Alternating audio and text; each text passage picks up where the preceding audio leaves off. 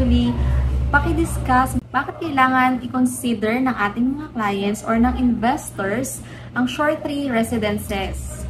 And of course, meron tayong mga flexible payment terms kung saan meron tayong no spot down payment na ino-offer.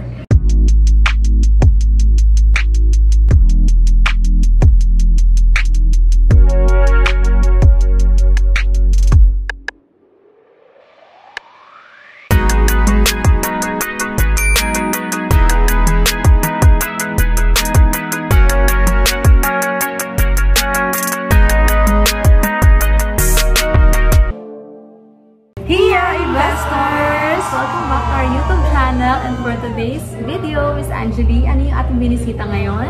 Alright, ipapakita namin sa inyo yung short-term residences located dito sa Mall of Asia Complex. Yes! So, before tayo mag-proceed sa ating discussion, ipakita muna namin sa inyo ngayon yung aming mga videos na nireserve para sa inyo. So, let's go!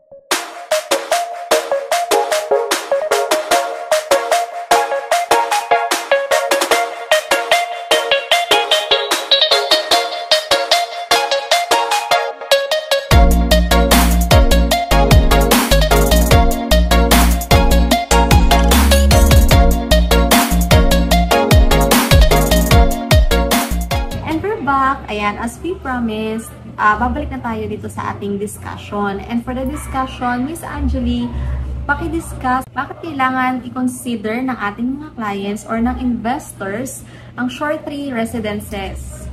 Right. Unang-una, syempre, walking distance lang to sa SM Mall of Asia. SM Mall of Asia is the largest SM sa buong Asia. And of course, meron tayong mga e-com offices dito sa Mall of Asia Complex. And of course, mararanasan nyo dito yung concierge lifestyle. And of course, accessible to sa airport via Skyway, 10 minutes lang. Diba? And then you can generate up to around 60,000 to 130,000 pesos monthly income for rentals. And of course, lots of amenities to enjoy, such as the basketball courts, mini soccer field, swimming pools, and many more. Miss Angelie, what kind of ownership do we have here in SMDC? Of course, it is a perpetual ownership.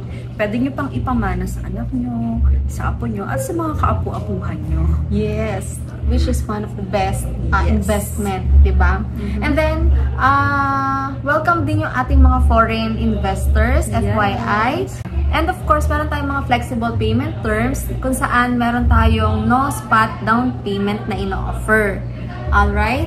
So, yan. So, another reasons to invest, of course, the location. We are located always in prime locations. Ganun gumawa sa SMDC. Then, accessible tayo palagi and convenient palagi. And yung hotel, like yung lobbies natin, and naka-resort style yung amenities. And yes, we have always integration to retail shops. And we have property management for your maintenance. And we have leasing department that will help you to maximize your property value appreciation. And of course, high rental yung value dito. Guys, alam niyo ba na may bago ngayon sa SMDC? Ito yung SMDC The Good Stays. So, anong meron doon sa SMDC The Good Stays, Miss Angelie? Alright, so ito yung property management na tutulong sa inyo sa mga investment nyo in your long-term lease, daily lease, and yung tenancy management. Alright. To our dearest investors, meron akong pinrepare sa inyo na sample computation at nandun na tayo sa exciting part. Exciting part because we prepared 2 sample computations para meron kayong options. So, mag-start tayo for Shore 3 residences for 15% in 48 months. Ito yung flexible payment term. Yes, flexible payment term na tinatawag. And then, the 85% will be going to cash or bank financing. So, what we have here for the list price is 10,692,000 plus the EVAT and the other charges, which comes to total contract price of 12,670,020 pesos. Yung ating down payment will be 1,900,503 pesos. I-less natin yung reservation fee for 30,000. So, take note, 30,000 only makakapagpa-reserve na kayo ng unit dito sa Shore 3 Residences. Alright? So, yung remaining balance doon sa ating 15% will be payable for 48 months, which comes to 38,968 and 81 centavo monthly. So, meaning, in 48 months, 0% interest po yun na babayaran ninyo kay SMDC. Alright? So, that is our flexible payment term. And then, the remaining 85% will be sa bank financing na natin. And then, since ready for occupancy yung ating tower, yung Shore 3 Residences, meron tayong standard payment term kung saan magbabayad kayo ng 5% in 3 months and 15% in 20 months para ma-occupy nyo na po yung unit within 3 months or up to 6 months. Okay? So, what we have here is the 1 bedroom with balcony, 32.16 square meter.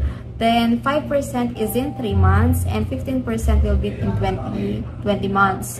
So, same lang siya ng list price na nilagay ko, which is yung 10,692,000 plus the VAT and other charges, which comes to total contract price of 12,670,020 pesos. So, the 5% will be 633,501 and then the 15% will be 1,900,503.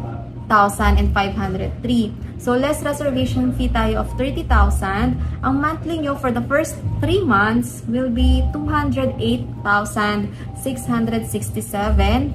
And then for the 4th to 23rd months will be 94,650.15. And then the remaining 80% will be through cash or bank financing na natin siya. Ayan, so you have 2 options naman for this payment. So, nasa sa inyo po kung alin po yung sa tingin ninyo is flexible para sa inyo, para makapag-reserve kayo ng unit dito kay SMDC. So, Miss Angelie, one last question. Paano ba sila makakapag-reserve ng unit or makakapag-invest dito sa Shore 3 Residences? Of course, madali lang. Kontakin nyo lang kami. And then, fill up lang kayo ng reservation agreement. Then, magbibigay kayo sa amin ng valid ID at yung reservation fee para makakuha na tayo ng unit nyo sa SMBC. Okay, saan niya tayo kakontakin ng ating clients? Alright, here's my contact details. This is my Facebook also. And this is my number, sir. 977-086-7821. Available ako sa Viber, WhatsApp, and Telegram. Alright. So, ako naman, this is also my Facebook and I have my Facebook page. This is my number, 0935-815-9134. Pwede niyo po akong kontakin via call, text, Viber, or WhatsApp. So, what are you waiting, clients? Contact us now! Yes, call. Marami pa kaming i-upload na bagong videos ng project ni SMDC. So, stay tuned and abangan! See you again in our next video. Please don't forget to like, share, and subscribe. Thank you! Bye-bye! Sa editing. Go. 1, 2, 3, go. Here everyone! Here everyone! Here investors! And, of course, magaganasan nyo dito yung 5-star. Ay, charot lang. Yung ano din tawag? 5-star hotel. Lobby. Yung, concierge lifestyle. Ano pa ba? And of course, meron tayong mga available na computation with 0% down payment. Spot payment. Spot down payment. And meron tayong no spot down payment na ino-offer. Alright? So, yan.